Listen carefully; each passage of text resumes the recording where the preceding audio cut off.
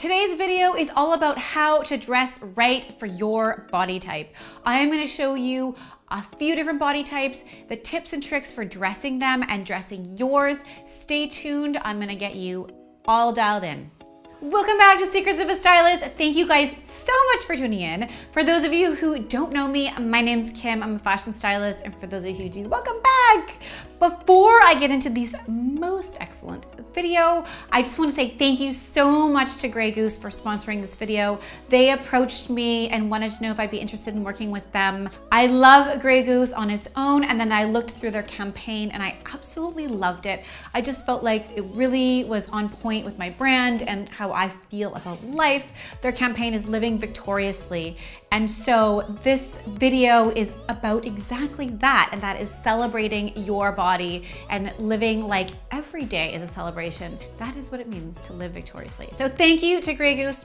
I love you guys. Today's video is really special. It's something I've been working on for a while. There are so many different body types out there. I have done all the research. I've been styling for many years. So I instinctively can look at somebody and I know exactly what they need to wear. This is something that I am a specialist at. So for those of you who are out there and think like it's so difficult for me, that is completely normal. How do you find out what your body type is? You're probably sitting here, you're like, yes, I want to know how to dress for my body type. What's my body type? There is 5 distinct shapes. You're going to kind of fall into that category. You may sort of morph into a little bit of 2 categories. You don't have to take all of this so seriously. Just take it in and just go with like a rough estimate. If you guys want one rule that you can take home from this video is think about the ABCs. So if you're getting dressed and you're looking in the mirror, what do you want to accentuate? So for me, I like my shoulders. They're square, I think they're fit, they're toned. It's something that I like. So I tend to wear tank tops, or I'll wear off the shoulder tops because that balances my top with my bottom. B is for balance. So that's when it goes into like the wide leg jeans or the wider skirts, or I tend to wear stuff with more volume on the bottom because that balances out the width of my shoulders. And C is for conceal or cover. So maybe you have an area that you don't love. That's something that you just want to cover up. So for me, for example, sometimes I just feel like my chest is just too big. And so I want to cover it up. So I'm going to use something like a scarf, a blazer, a leather jacket, just to like break up the space. The first body type that we're going to start with is the inverted triangle. Because why? That's me. So if you can imagine an inverted triangle, if you're looking into the mirror, if your shoulders are wider than your hips, then you are an inverted triangle. That is what I have. I have these teeny little hips and these wide square shoulders. So what I tend to do is wear things that are bigger on the bottom. So that will balance out my shoulders. So for example, wide leg jeans look really good on me. A-line dresses and skirts look really good on me. I also have a larger chest, and so I tend to wear things that are more empire waistline that just flow down, or something that is lower cut, so it's not higher cut. So I'm dealing with a few things. I'm wearing a new pair of wide leg crop jeans. This tank is one of my favorite tanks. I wear it all of the time. I feel like it just holds everything in, and it's cut low, so it gives me enough space here, but not too low that it's revealing anything. These slides are from Santorini, Greece. I love these for summer and coming into fall. The metallics are in, and so is the platform. This is my friend Linda. So she has come here graciously to help show her body off to you guys and talk a little bit about her past experiences and what works for her and what doesn't. The body type that I want to talk about is the athletic build. For you guys, an athletic build, you do have the broad shoulders. You have a little bit more of a narrow hip, but your waist is like a little bit thicker because you got some abs going on. You got more of a butt because you're athletic. Athletic thighs, so you're just like a little more robust. Yeah. Tell me why you feel comfortable in this. Ever since having children, my middle section is not my favorite part anymore. I used to be more like this, but I have to deal with what I have right now. So I like billowy because it kind of brings volume up top and then slim on the bottom. Kind of just brings proportion for me. With an athletic body type, you are actually fairly balanced.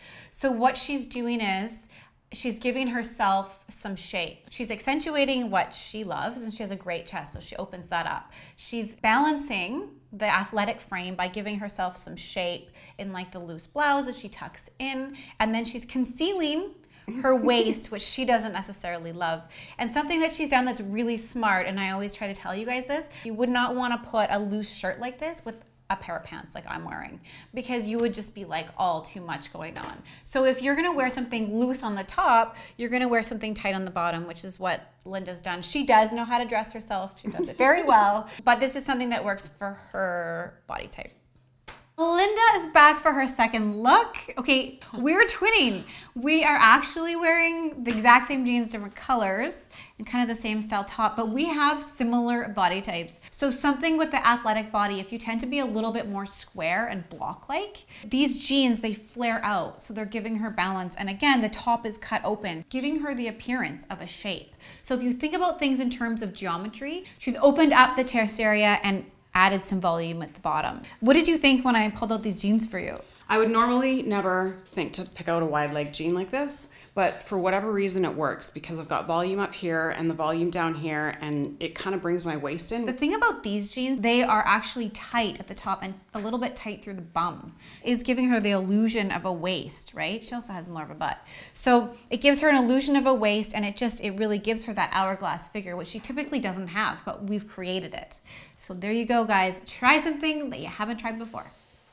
Okay, you guys, this is my friend Megan. I would say Megan's body type is more of a pear. Would you say you're what, like a little bit? So again, if you are a pear body shape, what that means is your shoulders are a smaller width than your hip width. I asked everyone to bring one of their favorite dresses or favorite outfits. So this is what Megan's brought, and I love it. It's so pretty on her. And why do you what do you love about this outfit? Is it weird if I say because I don't have to wear a bra? Like, is that No, that's amazing to your audience? No, it's comfortable. It's easy. Dresses are my favorite in the summer because you literally put on one piece of clothing and look like you made an effort. So that's She's right. Yeah. It's true. It's easy. So Megan is a pear, and so she's looking to balance that. So she has brought her dress. This dress actually goes right up to the top, and that just gives her a little more interest, a little more detail going up high. So that balances out the hips. So again, it's all about balance, but this just really looks good on her because it's very flowy.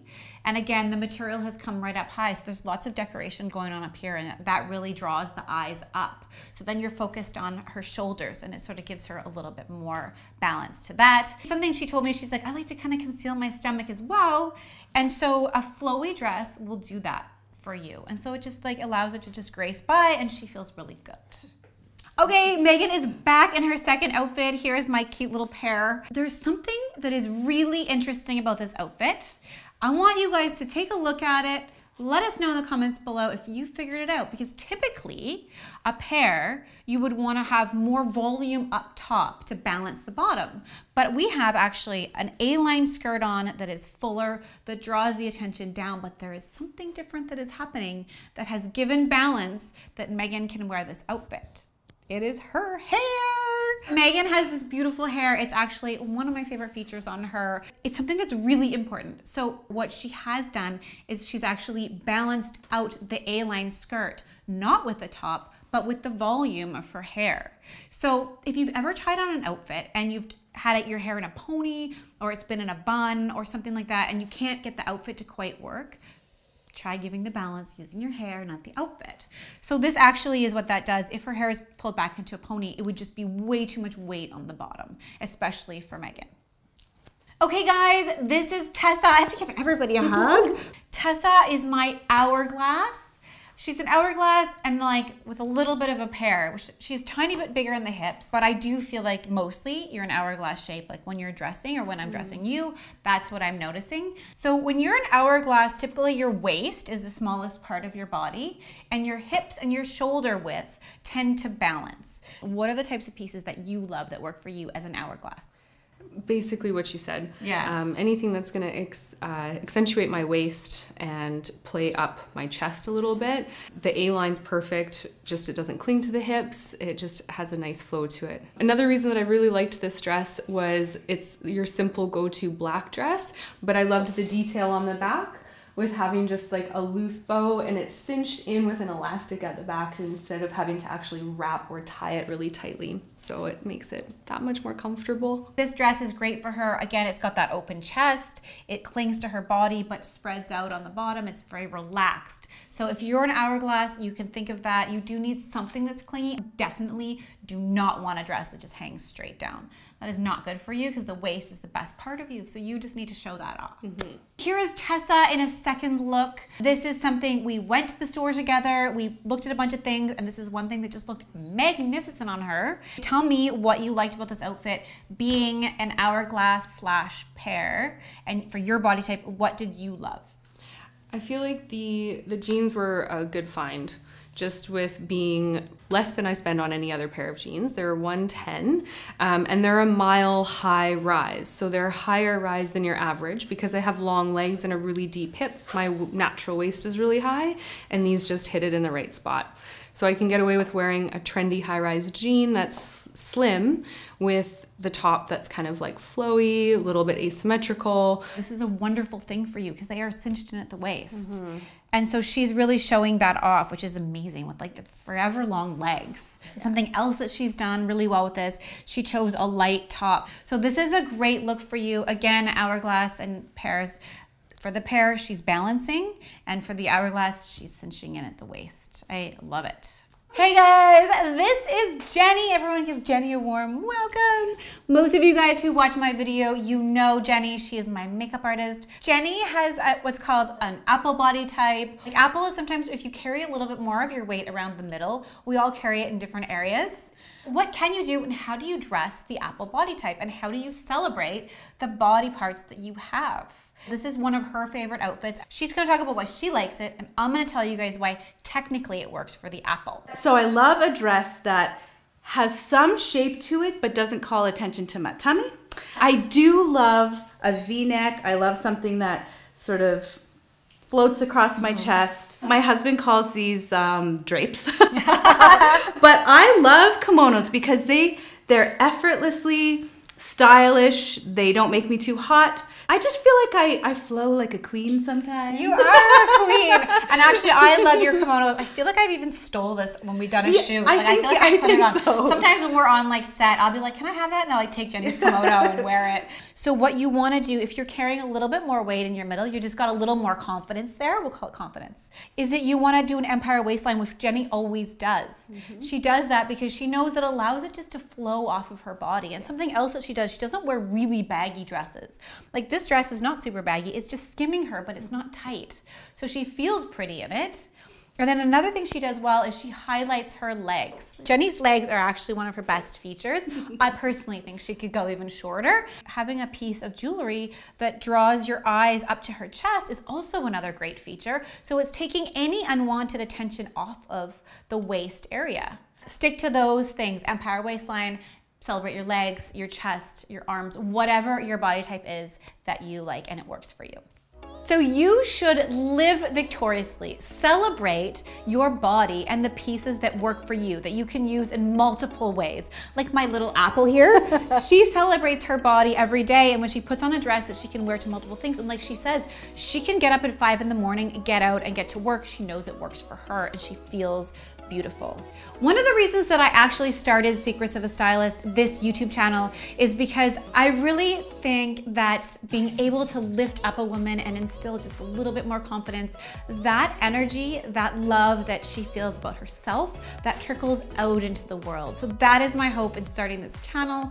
I appreciate you guys so much. You have no idea. When I launch that video and I start seeing the comments come in. So you guys hit that red subscribe button. Also hit the bell beside it. That's the notification button. And so when I launch a video, it's gonna let you know that I'm sitting in your inbox waiting for you. Come talk to me. Let's blow up the subscribers. Say hi to everyone and give some comments and love to the girls in the video. Love you guys, and I will see you next week.